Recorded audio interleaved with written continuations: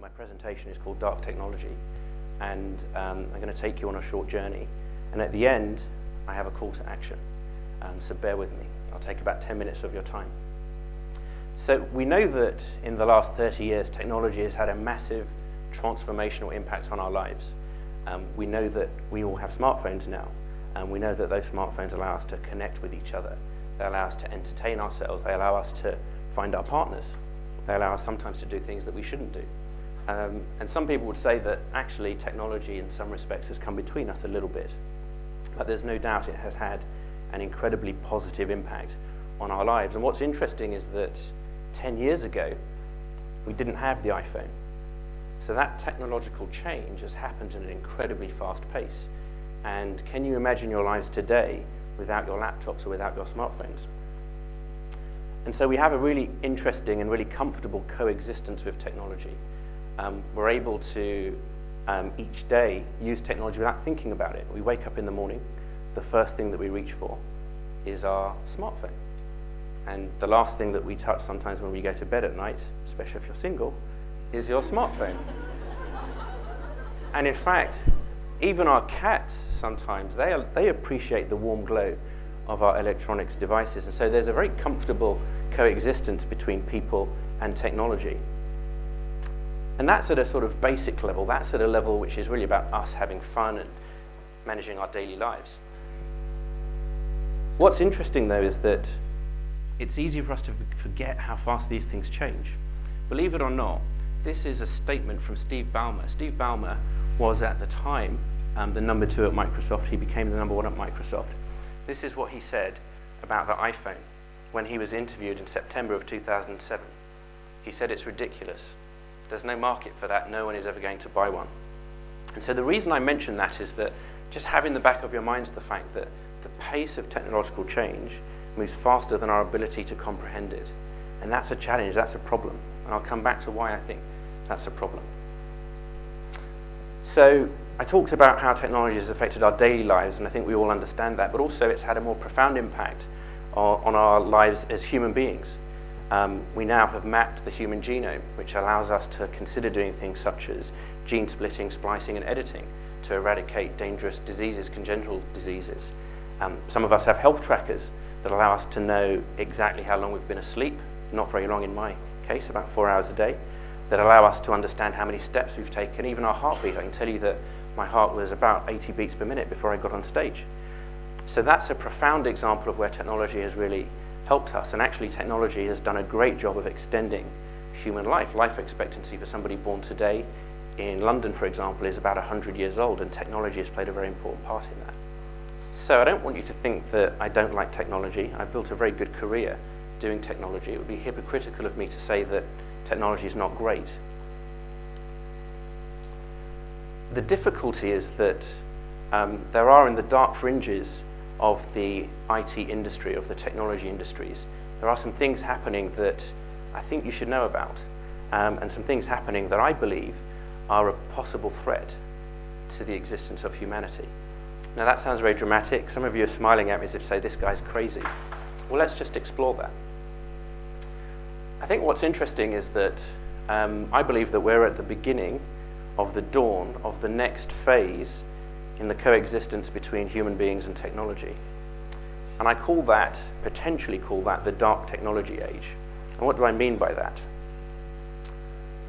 One of the things that's interesting is that in Silicon Valley, there are organizations that are building, for example, robots that are being used as police officers. Now, some of you might seem excited about that. That sounds great, doesn't it? But I've met some of these people. And what's interesting about these people is that their view on humanity is not one that may be consistent with our view on humanity. I shared a taxi with one of the senior engineers for one of these companies that shall remain nameless. And he explained to me that he was very excited about the work that he was doing. He said, wouldn't it be fantastic to have these robots? They would stop those guys from East Palo Alto coming to our neighborhoods. He said, wouldn't that be fantastic? We could just say, if anybody comes from that zip code to this zip code, stop them. And he thought that was fantastic. And it was an interesting taxi ride, because he was quite a scary character. and I didn't want to get on the wrong side of him, but it suddenly dawned on me that this is quite an interesting thing, in that this activity is happening in these dark shadows at the edges of the IT industry that not many people know about, but millions and millions of dollars and pounds of investment are going into these spaces. And I thought, well, is it too scary if there's robots going around doing policing in these dodgy neighborhoods? And maybe that's not too much of a problem. But then our conversation moved on, and he wanted to talk to me about some of the more exciting stuff that is happening. And he said one of the things that he is was working on, was the use of what he described as civil unrest suppression. Does that sound good? Do you want some civil unrest suppression? Will you invest in that? Well, what's interesting is that one of the companies that's heavily involved in this is Google. And in fact, there are now drones being tested that can follow suspicious people. So perhaps if some profiling or some data mining has identified that people with red hair are dangerous, that's okay, because we can get the drones to follow them. Just keep an eye on those people. And then if they get a little bit rowdy, that's okay, because some of these prototype drones have been fitted with things such as tear gas. So that's great, because then there's going to be no police officers harmed in the pursuit of this civil unrest suppression, because we'll leave it to the drones. And actually, some of the drones are now armed. Just imagine a scenario whereby there is this civil unrest, which of course is a relative term. Who decides if it's good or bad? Who makes the decision about whether that civil unrest is something that is acceptable or unacceptable? So I left the taxi feeling a little bit concerned. And I did some research, because I thought maybe this guy is not telling the truth. And what I found was quite interesting. This picture is from last year, so 2015. This is US Marines at the Quantico Marine Training Facility in the United States. They are on a military training exercise with a robot provided by Google. The military robot provided by Google. Google acquired the technology through the purchase of a company called Boston Dynamics. Boston Dynamics is an interesting company that made most of its money selling military hardware to the US government. And so that's interesting. So the truth is, this is happening. There are companies that we know that are building technology with the explicit aim of being used to control human beings. I'm not passing any judgment on that. I'm just telling you what's happening. Some of you may think that's great. Some of you do think it's great. So what I want you to think about, though, is this right, and are you comfortable with this? And if you're comfortable with this, then I apologize in advance for wasting 10 minutes of your time. But if you're not, what are we going to do about it? Because from my perspective, I think that many years ago, people understood that if robot technology was going to advance to the point at which it could be as powerful as it is today, we needed to put some rules in place to manage that technology. So Isaac Asimov, a genius of his time, back in 1942, defined what he described as the laws of robotics. And the first law of robotics was this, that a robot may not injure a human being or, through inaction, allow a human being to come to harm. That was one of the three rules in the universe of robotics that he created. And any of you that have read those books would know that his stories tested what would happen if these laws didn't exist. What would happen if robots didn't subscribe to these laws and if this wasn't something that was in their programming. So if you go back to my earlier slide, you can see the problem, because we're actually building robots with the explicit aim of not protecting people, but actually potentially harming people. And I think that could be a problem. And so who decides how this technology gets used? From the looks of bewilderment on your faces, most of you didn't know this was happening. But it is happening, and it is happening on a very large scale. Millions and millions of dollars are being invested in this technology. So the question to you is, who will decide if that's right, and if that technology continues to persist, who will decide if that technology is being used appropriately? Do you trust your governments to do that? No, there's a few giggles in the room. So who do you trust? Because it's either big corporations that are building the technology, or it is the governments who are giving the money to the big corporations. Your money, by the way. Your money, tax dollars and tax pounds. So who will decide? And I think for me that this is why I talk about this potential dark age of technology, because it's not far away. Remember, 10 years ago, we did not have the iPhone. And even when it was released in 2007, some people said, that's never going to take off. So some of you might be saying, I don't think that stuff's going to take off. Looks a bit far-fetched. Remember the iPhone.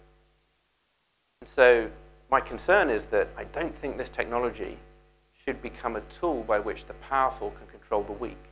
So just go back to that conversation in my taxi with that guy, that senior engineer in Silicon Valley, who was telling me how excited he was that his technology could stop those sketchy people coming to his neighborhood.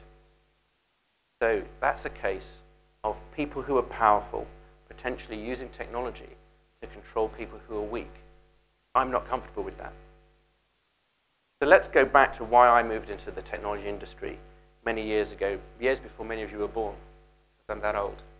I think that technology should be used to solve the problems that humanity faces today, because there are some problems that humanity faces today. And those problems include hunger. There are billions of people going hungry today. Poverty. There are millions and millions of people who are in poverty. And injustice. Everywhere we turn in the world today, whether it is injustice in the United States or in the developing world, there is injustice at every turn. And my belief is that we should use technology, particularly digital and information technology, to address those problems. We shouldn't be using the technology to cement and to crystallize the social orders that there are today. Because let's remember, there is enough food in the world for everybody. There is enough land in the world for everybody. But yet still the distribution of our resources means that many people face the problems that I just talked about. And are we happy that technology could be used to actually exacerbate those inequalities and then to lock them into place? Now, some of you will have seen those dystopian science fiction films where there are neighborhoods where people can and can't go. But remember, that's what that engineer was talking to me about. That is what he wants. That is what he is being funded to develop today. It will happen if we don't do something about it. So what can we do to have a future world that is more equal, where technology is enabling people, where technology is actually tackling some of these social problems? I don't think it's too difficult. For example, I invest in social tech or tech for good, because there are people out there who are using their technology skills, their engineering skills to do great things for humanity, whether it be the printing of 3D prosthetic limbs in parts of Africa, or whether it be people who are looking at ways in which we can reduce waste and protect the environment using 3D printing of clothes instead of buying clothes. These are things that are fantastic uses of technology, but there's a problem. And the problem is this: there's no profit in it. There is no profit from doing good with technology. Using technology to solve these problems is not going to happen if we allow the markets to decide, if we allow the governments to decide. The only way that we can use technology to fix these problems is if we, the people, make it clear that that is what we want. If we decide that that is what we should do. And the truth is, if we don't, then we will enter this dark age. We are the only people that can stop it. And so I'm going to wrap up with just one thought for you. I think that there is a danger that we will sleepwalk into this dark technology age where some of us will be fine because we live in nice neighborhoods and we have nice jobs and we went to nice universities, and the technology will protect us because it will keep us separate from the people that we decide are undesirable, from the poor, from the people that don't look like us, from the people that potentially have a different religion. One of the things that I heard recently was that government agencies are considering how they can use some of this technology, the drone technology in particular, to police, their word, police the borders of Southern Europe, stop the migration problem. Just think about that. Imagine that world where those migrants, those poor migrants who are trying to find a better place, a safer place to raise their children and to live, they don't even get in contact with a human being because there is a robot that deals with the situation. I'm very uncomfortable with that. And so I hope that you're very uncomfortable with that. Like I said, I wasn't here to inspire you or to entertain you, but to warn you. I hope that's given you something to think about. Thank you very much for your time.